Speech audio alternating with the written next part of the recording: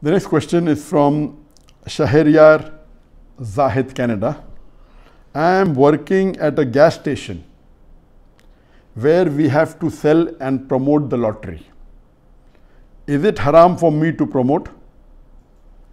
One of my friends is working at a grocery store where they sell halal and haram meat and foods.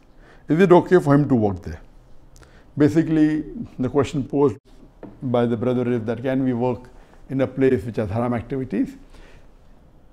To make the answer more comprehensive, as far as working in a business or working in a company which has haram and halal activity, the ruling is that if the company, the major activity is haram, major earnings is haram, then you cannot work in any position. For example, you cannot work in a bank which is a conventional bank based on riba, on interest. It is haram. You cannot work on any position, whether as an accountant, whether as a manager, whether as a doorkeeper, because the activity major by itself is haram. You cannot work in an alcoholic company, a company which makes alcohol, because alcohol is a major sin. You cannot work in any position. But there are certain businesses which are mixed with haram and halal. If the haram portion is a small portion, as long as you do not get directly involved in it, it is permitted to work in such companies. For example, if you're working in a 5-star hotel and that 5-star hotel is selling alcohol, you cannot work in the bar or the restaurant and serve alcohol yourself, because serving alcohol is haram.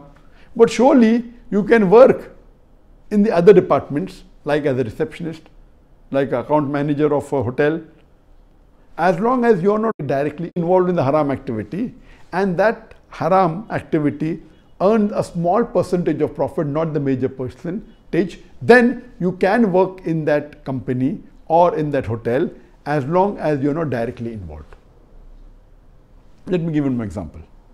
Working in airlines is good.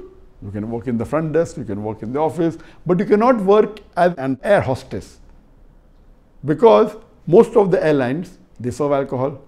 If you are working in an airline which doesn't serve alcohol, then it becomes permitted. There are very few airlines in the world which don't serve alcohol, like Saudi Airlines, etc. So working there as a person, the air hostess, where you don't have to serve the haram like pork or alcohol, then it's permitted. So basic your question regarding can you work in a gas station which tells you to promote lottery? Lottery is gambling, it is prohibited.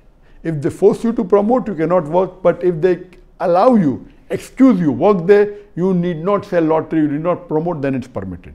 Regarding your friend who's working in a grocery, which is serving both halal meat and non-halal meat, if he is made to serve or sell the haram product, whether it be non-halal meat, whether it be pork or whether it be alcohol, then he cannot serve it. But if he is working in a big grocery store and he himself is not selling pork or the haram food or alcohol, it is permitted.